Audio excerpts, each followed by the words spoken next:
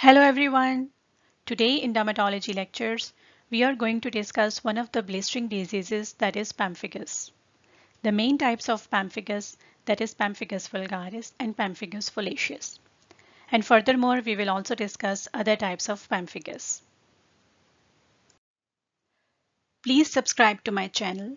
If you're watching my video for the first time, don't forget to like, subscribe, and click the bell icon for the notifications. The word pemphigus is derived from the Greek word pemphix, meaning blister or bubble.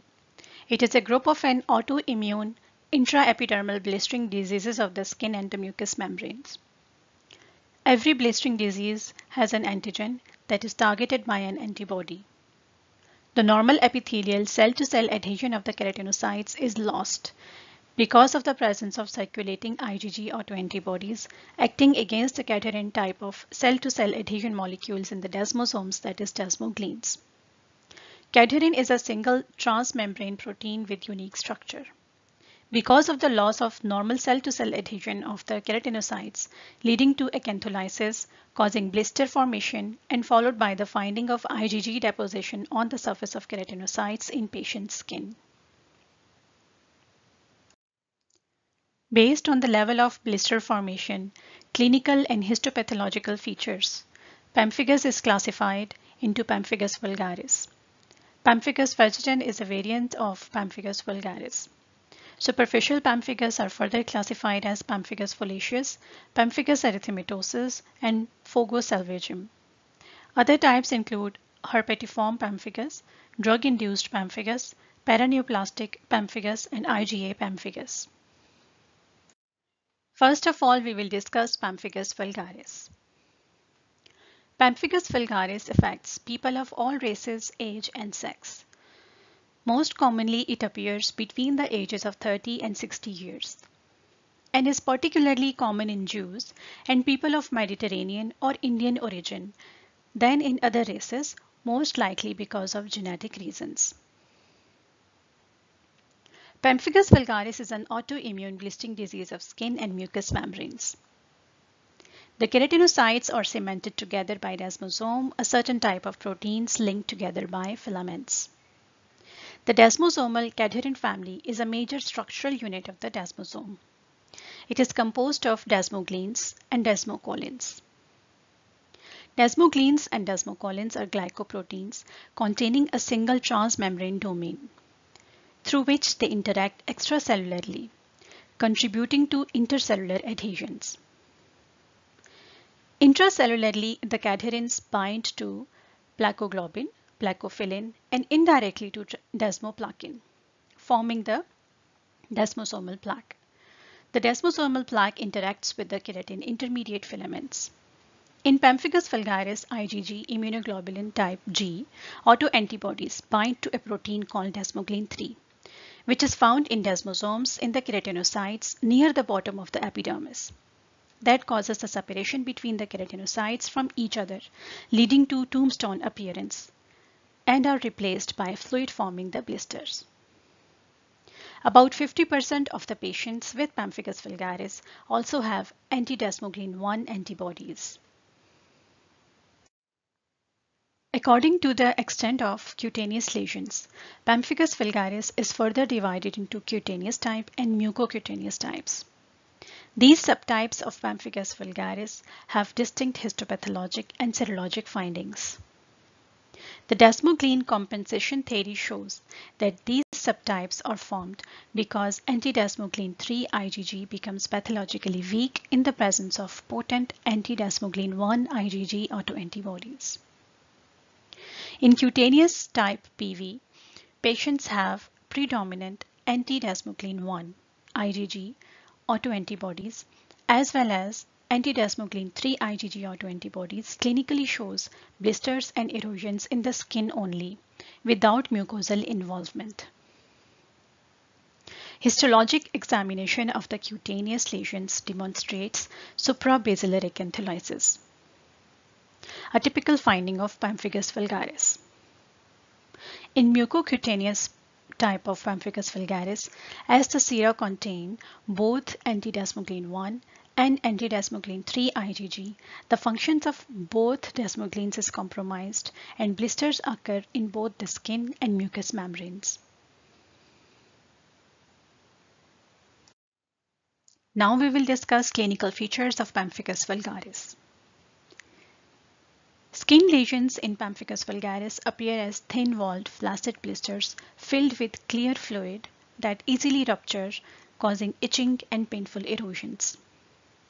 They most often arise on the upper chest, back, scalp, and face. Most patients with Pemphigus vulgaris first present with lesions on the mucous membranes, such as the mouth and genitals. Blisters usually develop on the skin after a few weeks or months, although in some cases mucosal lesions may be the only manifestation of the disease.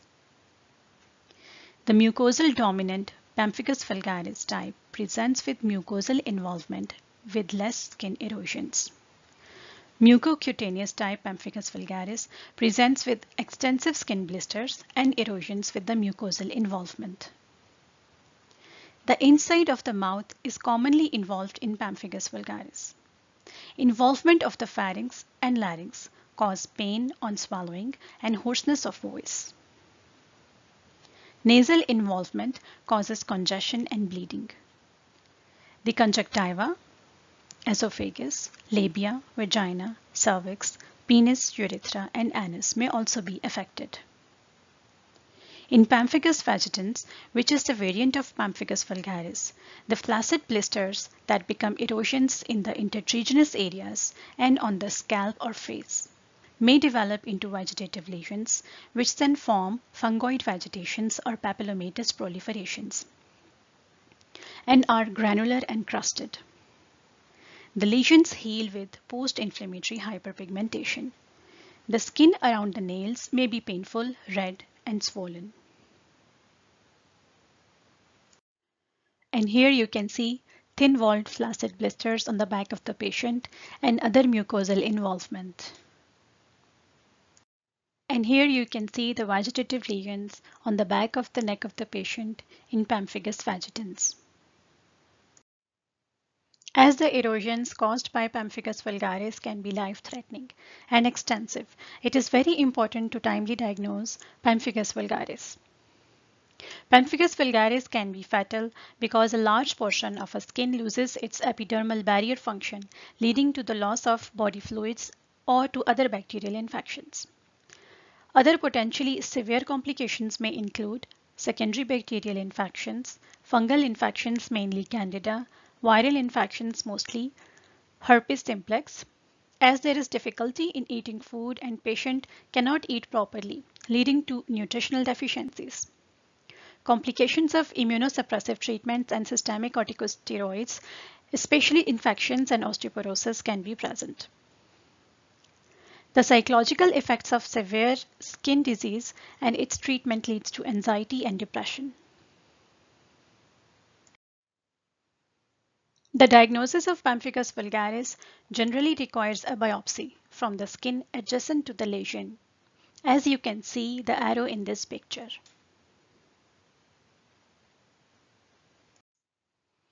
Histology of the early lesions of the Pemphigus vulgaris shows suprabasal epidermal acantholysis, intraepidermal clefting, and blister formation just above the basal layer of the epidermis. The blister cavity may contain inflammatory cells including eosinophils and rounded acantholytic cells with intensely eosinophilic cytoplasm and a perinuclear halo. The floor of the blister may be lined with intact keratinocytes, showing a tombstone pattern. Dermal changes include perivascular inflammatory infiltrate, particularly with eosinophils.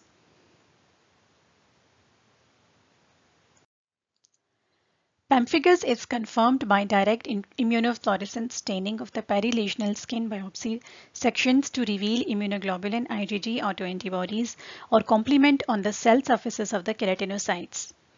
In Pemphigus vulgaris, binding of the pathologic IgG is demonstrated using fluorescein-labeled anti-IgG probes, producing a fishnet pattern of staining.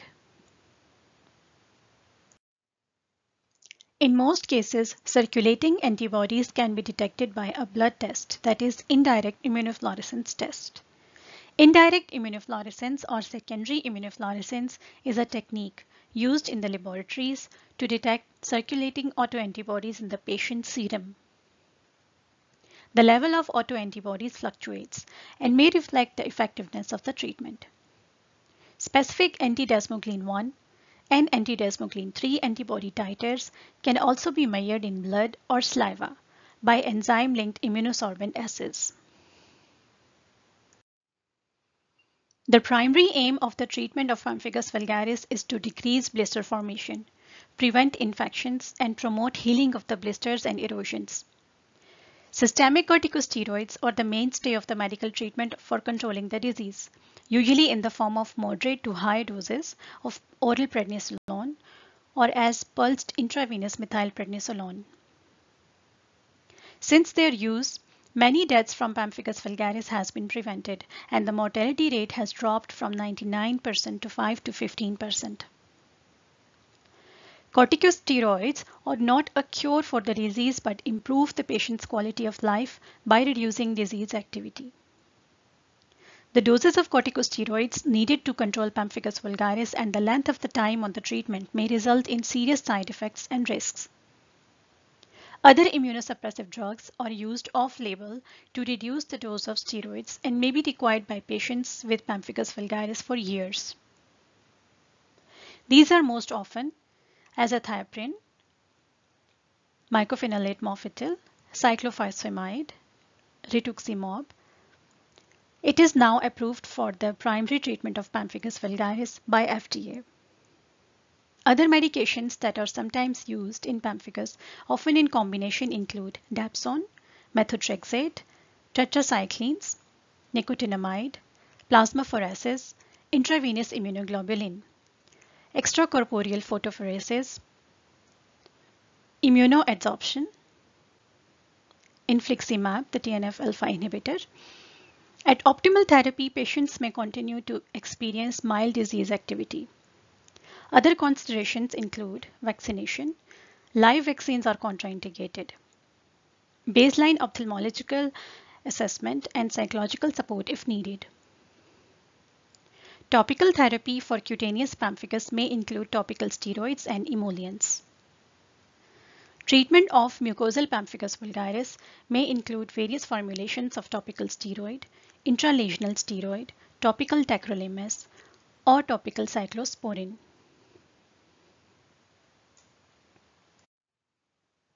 Appropriate wound care is particularly important as this should promote healing of the blisters and erosions. Handle skin very gently to avoid causing new blisters and erosions. Wear surgical gloves and use aseptic technique when changing dressings. Analgesics may be needed especially for dressing changes. Gently cleanse with an antiseptic solution or take a bleach bath. Drain intact blisters but leave the blister roof intact.